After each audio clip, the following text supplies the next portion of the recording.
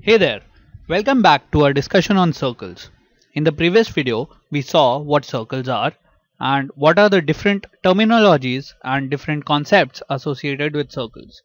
Here, we'll talk about the number of tangents to a circle from a given point. Now let's say we have our circle with the center at point O. And we have to understand how many tangents are possible from a point outside, inside or on the circle. So basically there can be three cases. If a point is inside the circle, let's say that's case 1 when the point is inside, and let's look at how many tangents are possible in that case. So let's say if we have a point P somewhere here, do you think there's a possibility of a tangent? Let's see. Let me just draw a line passing through this point P. So let's say if this is the line and this passes through point P.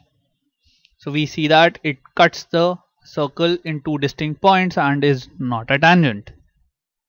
Let me draw another line. Say this. This also cuts the circle in two distinct points and not a tangent. So if you draw any line passing through this point P, you'll see that it cuts the circle in 2 points and is a secant. So when the point is inside the circle, we will have no tangents possible. Let's move on to case 2. Case 2 is when the point is just on the circle. Let's see what happens then. So this is our circle again with center at point O, and this time we have a point P right on the circle. So if we have a point P right on the circle, we discussed last time as well that there's a possibility of just one line that is tangent to this circle passing through this point. Now this one is a tangent. Let me draw another line. So we see that it's a secant, it cuts the circle in 2 points, and even this line would cut the circle in 2 points. So there's only a possibility of one tangent when the point is on the circle. So 1. Now let's look at the third case, case 3, when the point is outside the circle. Now this one is an interesting one. So if this is a circle again with the center at point O, and we have a point outside, that is point P is outside. Now we have to draw a line that is tangent to this particular circle. So a line like this which touches the circle in just one point would be a tangent, correct? Now can we draw another line? Let's see. So if this line, I know it's a curved line, but let's assume it's a straight line which passes through this point P and is tangent to this particular circle. Can we draw a third line which is a tangent? No, we cannot. The rest would either be a secant or would just pass by the circle and won't touch the circle at any other point. So we can only draw two tangents when the point in consideration is outside the circle. Now let's consider a theorem which takes into consideration a point which is outside the circle and the two tangents that are formed by it. So this is theorem 10.2 in the NCERT book, and it states that the lengths of tangents drawn from an external point to a circle are equal.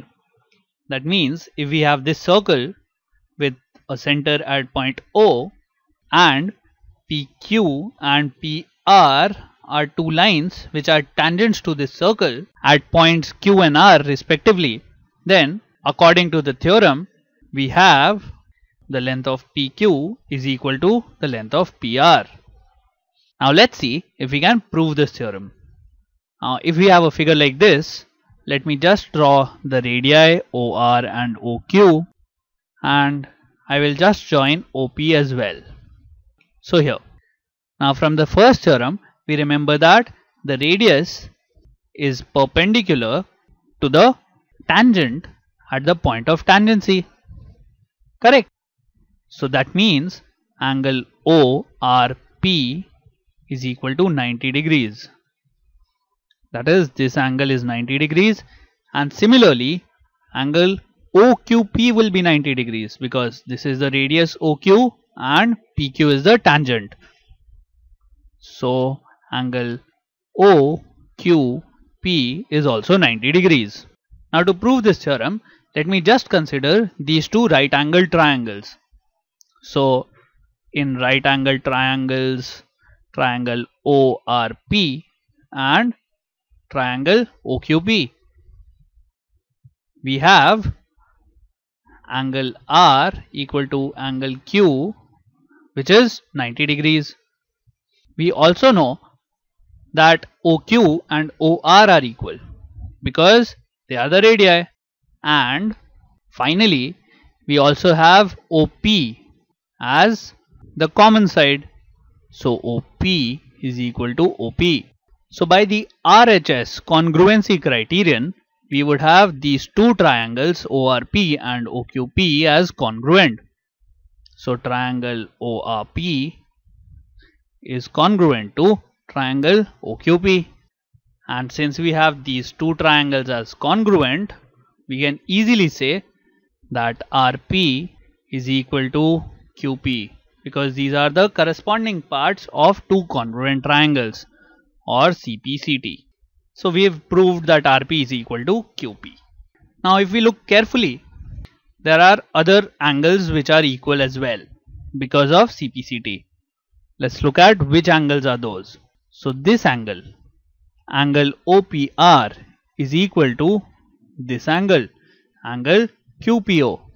So we have angle OPR is equal to angle OPQ, and we can say that OP is the angle bisector of which angle?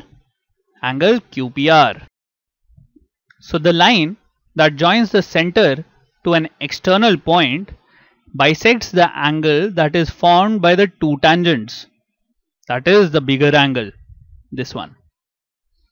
So this bigger angle, angle QPR, formed by two tangents from an external point, is bisected by the line joining the center and that external point.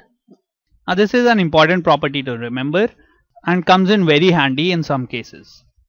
Now we could have also proved this theorem, that is PQ equal to PR, by using the Pythagoras theorem.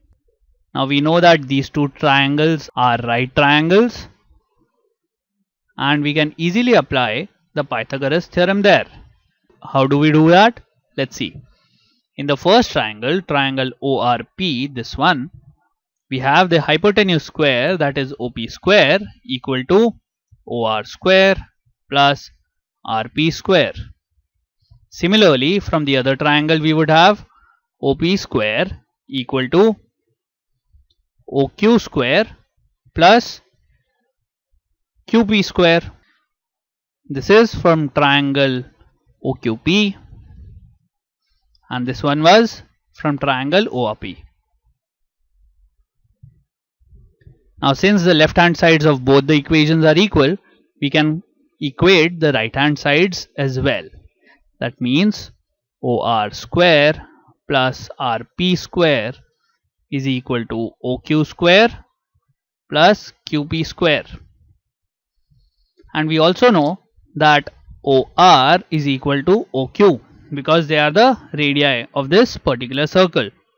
So we can cancel these out and we are left with RP square equal to QP square, or RP equal to QP. And it's proved again. We'll look at more such interesting examples and other theorems or even properties in the next coming videos. So keep watching. Bye.